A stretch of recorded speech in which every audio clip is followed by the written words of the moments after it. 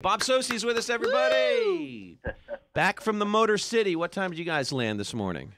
Oh, sometime in the fall hours. I got home at 4 a.m., I believe. Oh, my gosh, Bob. Oh, my gosh. That must have been a quiet plane ride back, I'm guessing, Bob. Yeah, about as quiet as the Patriots' first 3 offensive drives. As you're watching it, what is going on? What is, like... Yeah,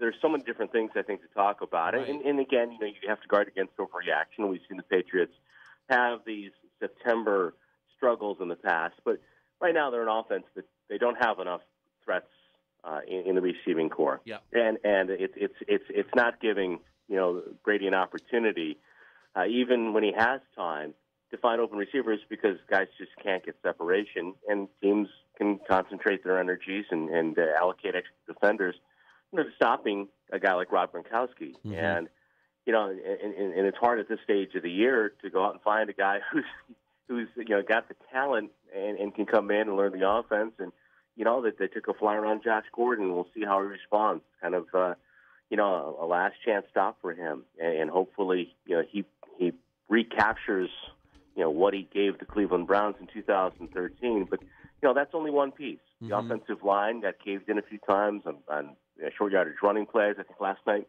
they really made an effort to get Sony Michel going, a young man who's a rookie who missed all of preseason.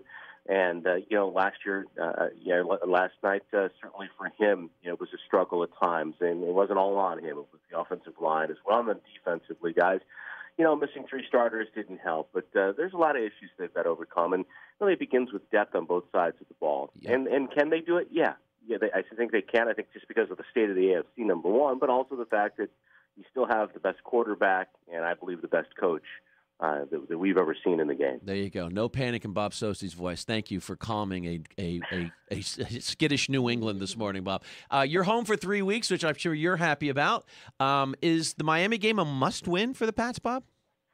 It's hard to say that any game is a must-win in September, but if you said the outcome of the Miami-New England game in the final week of September was going to potentially give one of the two teams a 3-game lead in the division, essentially, who would you think it would have that upper hand? Yeah. And it is an important game. Now, the Dolphins are 3-0.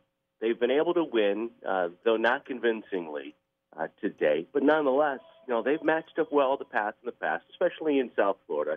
It's a division foe. They're very familiar with one another. And the Patriots, like I said, have got some things to work through. And they're not quick fixes in some cases. So, it's a very, very important game, I think, all things considered. This team, as Tom Brady has said, has needed a sense of urgency the last couple of weeks. And frankly, I don't think we've seen it across the board. Yep. And, they're going to need it next Sunday. That's for sure. Get some rest, Bob Socci. Thank you for the time. And we will we'll be ready for Sunday. We know you will be, man. Thanks so much for the time. Hey, guys, I appreciate it. Thank you. Thanks, Bob. See ya.